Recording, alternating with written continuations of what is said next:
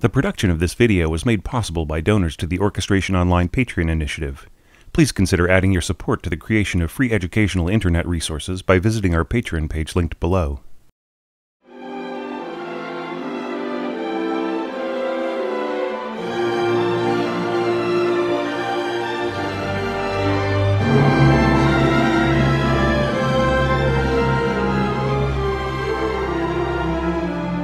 Hey there, this is your orchestration tutor Thomas Goss, welcoming you back to our lecture series on the planets, covering the planet Mercury by Gustav Holst.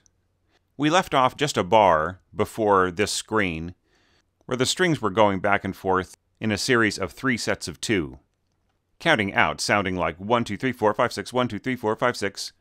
Now here, the pattern changes to 2-4. This does not mean that it is 8th note equals 8th note.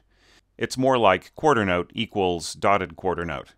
So the beat is still consistent, the 6-8 beat being divided into the strong beats on 1 and 4, changing to 1 and 2 and 1 and 2 and... So the baton of the conductor can still keep hitting the down and up beat, but the rhythmic feel of the music will change.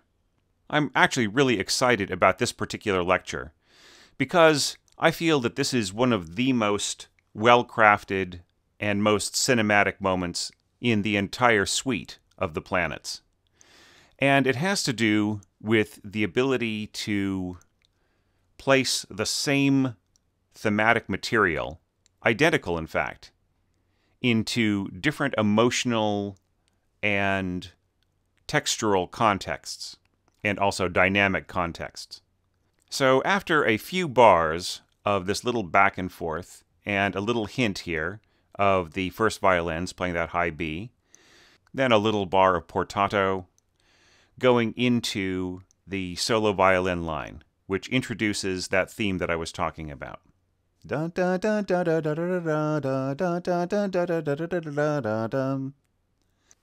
into oboe here, which continues on. Then it's taken over by the first flute. Now, throughout all of this, the emotional context is just very light and sort of chirpy, very casual and free. This also, to me, seems very programmatic, but going back to Holst's more general emotional approach. So you could imagine this as the emotional state of the winged messenger, just flitting around and doing his business and taking a lot of enjoyment in it. But it's nice to hear the contrasts on exactly the same notes, by the way.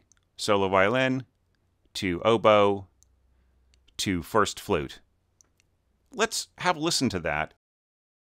Listen for the effortless way that the same exact theme continues on through the 3 different instruments, and then I'll see you on the next screen.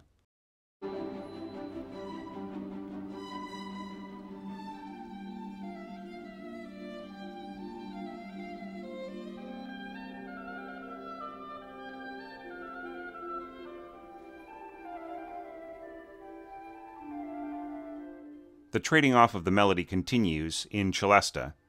In this case, these notes are sounding an octave higher, even though they are written at the same pitch as the instruments on the previous page. Second harp, continuing the back and forth little bantering background. Now here is something interesting. The violins, just as before in our previous lesson, are really toning down things in order to accompany the celesta. We've got one desk of each group of instruments.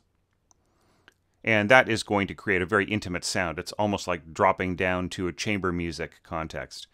Celesta is a really beautiful instrument to use in chamber music. You may have seen me mention before this one chamber quartet by Villa-Lobos, which is for flute, alto saxophone, harp, and celesta, with the special guests of a chorus of wordless women's voices. Actually, very similar to the way that this piece ends, with Neptune. And the exquisiteness and delicacy of that piece is really amazing. I suggest that you check it out. It's called Quartetto Simbolico.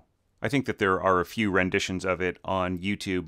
My favorite recording is the one that was made, I think, back in the 1960s with Roger Wagner and his choral group and chamber musicians. Now, moving on, the oboe family jumps in to take over the harp's role with this little back and forth bantering. And it really does sound very clucky and fun and carefree. And it's the perfect background for the first A clarinet solo, taking over. Now notice, A clarinet, B flat, sounds G, because the pitches are a minor third apart, correct? Taking over some of this harmonization are the bassoons. Something that you're going to notice from this point on is that the harmony is going to be radically changing along with the differences in textural accompaniment. And that is really part of the entire purpose of this huge section. And that is to see how many times this simple melody can be repeated in different contexts, and even leading up to an enormous joyous tutti, which we're going to get to in a page or two, and still stay fresh and compelling and even compulsive to the listener, not losing any interest whatsoever, despite all of the repetitions. And that is a key feature of cinematic music today, especially when it's scored orchestrally. But let's get back to the orchestration. Notice how the bassoons start to rise, and as they do, the flutes join in to take the upper parts of the harmony. I want you to really listen to this part here, especially to see how well flutes and bassoons blend together. The relationship between the timbres of flutes and bassoons is something that fascinated orchestrators all the way back to the classical period, which I've also pointed out, I think, in my Mozart score reading lesson. And you can hear a little bit of that here too. I really love the way that this written E-flat note comes in, and you can just really hear the top of this harmony in there, even with really good orchestras that try to control it. In the recording that I'm about to play, you'll hear maybe not the most professional first horn player trying to control that and not let it get to be too big. And it can have a tendency to shout over the top of the A clarinets. But all the same, it is still a very, very cool harmonization and background to the second violins coming in. Mutes are coming off, and we are going back to tutti seconds rather than a single desk.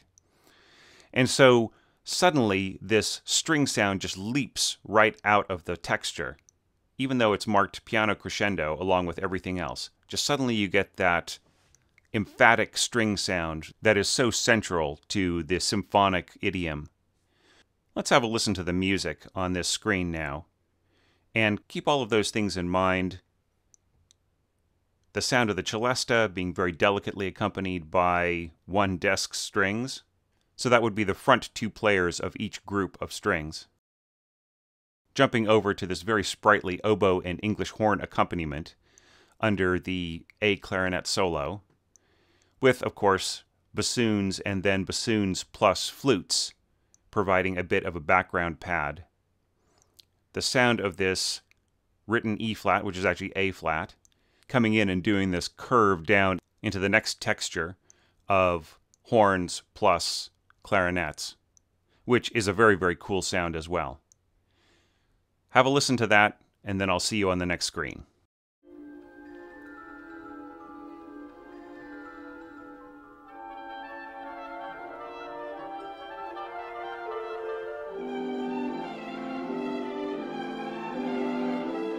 Here on the next page, you'll notice that Holst is just adding elements to the existing approach of the previous phrase.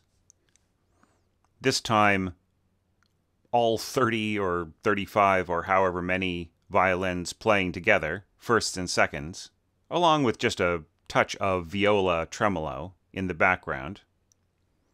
We still got our clarinets, we've still got our horns, but this time we are adding the oboe family, and these pitches are essentially the same. Here's where it's a challenge to really read all of the different transpositions.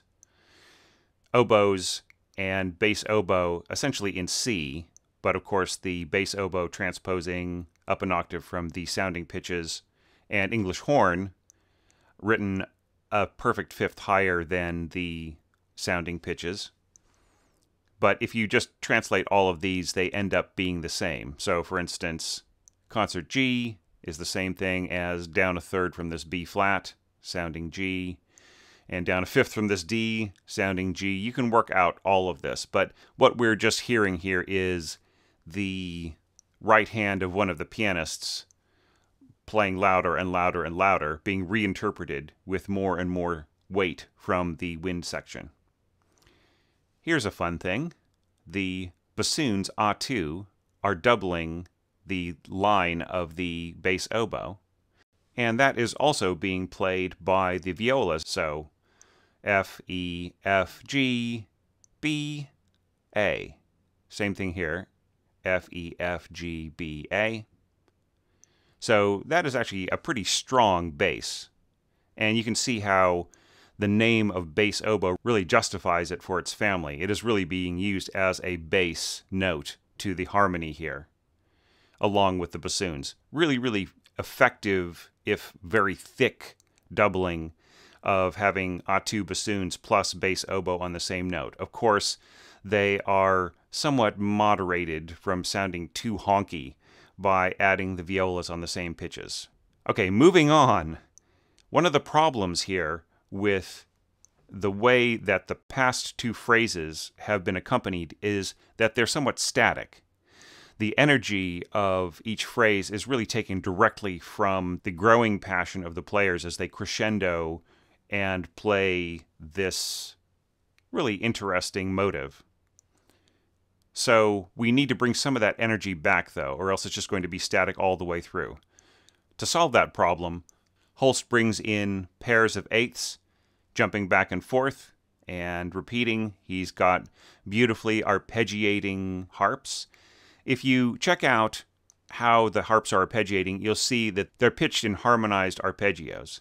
So just kind of going through the standard, fifth, sixth, sixth, fifth, sixth, sixth groupings as they go over the notes of, in this case, a B-flat major chord. As to the rest of the accompaniment and melody, we now have octaves in our violins, doubled by flutes, both A clarinets and B-flat clarinet on the same pitch here.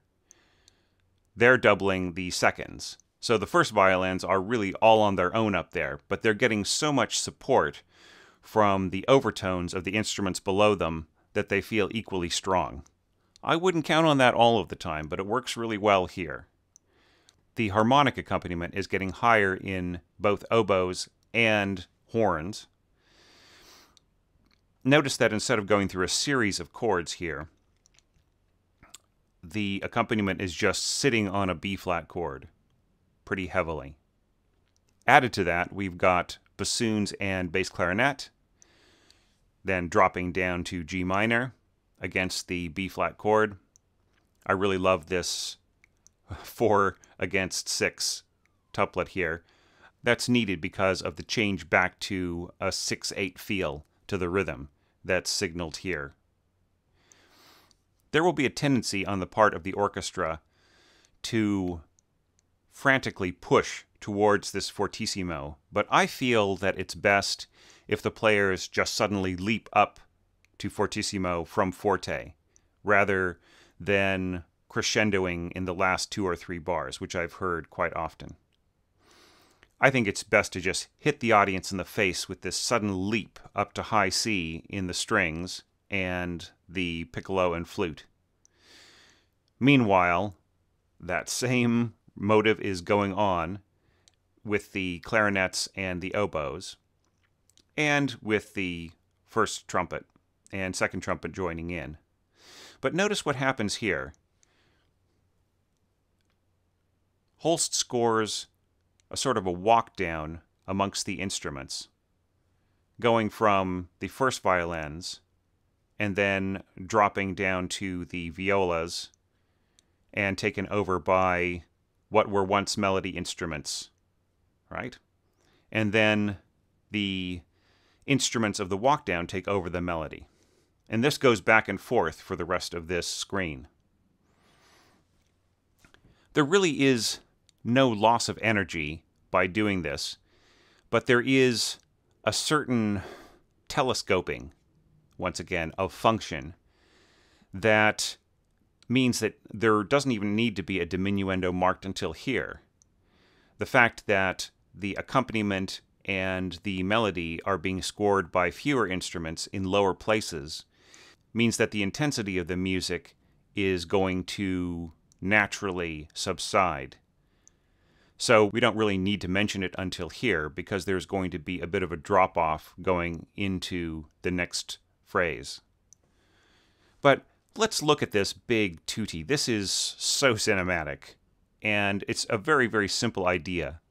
If you just look at the piano score, you'll see there are descending octaves, there's the melody, there's some harmonic accompaniment, but there really isn't a whole lot going on in terms of different functions. It just sounds really huge because it's stretched out so skillfully across so many instruments. I love the way the violas are doubling the oboes and clarinets here. I feel that's just a very, very powerful type of unison and really gives enough character to that line of the strings, enough symphonic character, that it doesn't just become this sort of blatting wind and trumpet idea in the middle. Very, very effective doubling of the horns here on that sounding C third, written G third. And this is very, very cool. Just a touch of timpani right in there, rolling and then dying off right at the end. So let's have a listen to that page and just listen to how all of that builds. The adding of oboes to the clarinets and horns, the tremolo and the violas, if you can hear it, the addition of the harps and how they add energy along with the middle strings, the way that the motive leaps up here to an octave, and then the way things leap up to fortissimo and even higher in terms of pitch with that descending line, the way the instruments trade off the motive as the music descends, and the way a natural diminuendo is built right into the way that things are scored in terms of descending pitch and telescoping instrumental functions, so that this phrase here is the first time that the diminuendo needs to really be marked. Have a listen to all that, and I will see you on the last screen for this lecture.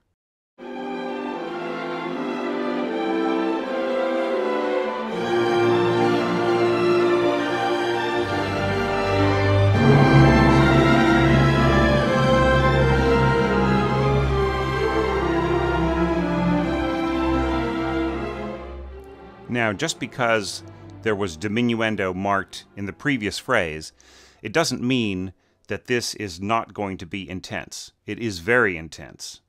You've got octaves here, sol G in the violins, and then doubling of violas and cellos on this very, very fierce sound, especially when also doubled on the top line by the horns. It's just a very, very intense sound. Once again, incredibly cinematic. I would suggest that you study this. This is, in some sense, developed from similar passages by the late Romantics. I could imagine Tchaikovsky, Bruckner, some other passages there in some of the scores that came before. Then a very pungent sound from the lower winds, bass oboe, English horn. What I think is cool about this is how Holst takes this very, very thick, intense sound, changes the context slightly in the way that instruments double each other, and ends up with a very, very gentle sound right here. The way that he does that is to take bass oboe and first oboe. He has them replace somewhat the function of the horn in thickening the line here. He strips out the second violin so that just viola and first violins are doubling the oboe and bass oboe. But he maintains some of these lower winds continuing on, adding to the harmony in the middle and doubling the cellos and double basses. Adding a diminuendo once again. And then suddenly you are left alone with A2 flutes supported by a little C octave and a third in bassoons that are being dovetailed to by the strings. I think that just is the most charming, fun, and yes, unashamedly cinematic, programmatic moment. It's a great way of wrapping up everything that happened before. And once again, throughout this whole section and this whole lecture, we have been analyzing the same thematic material repeated over and over again. Without all of this analysis, it probably feels like it's just very natural and builds and it's exciting, and you barely even notice how it was put together. And I hope that this won't be a reason for you to look at it now and say, oh, hey, that's just repeating, and boy, that's boring. It isn't boring. What's exciting about it is precisely the trickery that Holst pulls on you, evoking the god of mischief. Holst has basically gotten to the end of composing his entire suite, as this was the last movement to be composed, and he's just going to have a little fun with you now. And I feel that that is what is happening here.